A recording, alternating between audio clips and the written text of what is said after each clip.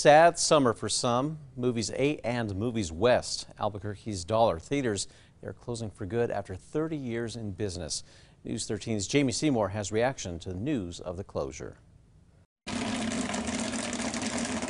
Many Albuquerque movie fans can remember nights with friends and family at longtime local theaters. Growing up, I went to Movies West with my friends all the time, and we would hang out and enjoy movies there. Theaters like Cinemark's Movies West and Movies 8 closed along with many others when the coronavirus hit.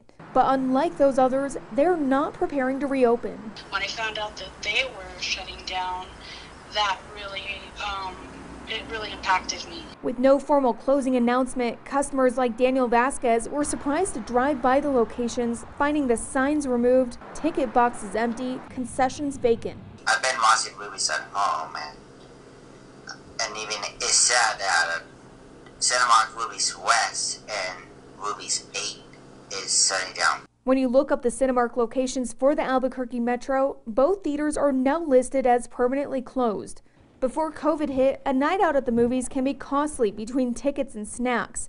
Stephanie Anthony says these dollar theaters like Movies 8 and Movies West made it affordable for families to enjoy a night out at the cinema. It helped ease the cost, for being able to go out and enjoy a movie and be with your family. As for Cinemark's other Albuquerque theaters, Century Rio 24 says it's opening next week. Jamie Seymour, KRQE News 13. Now, other theaters around the metro are planning to reopen by mid-July because the state's current public health order will expire at the end of this month.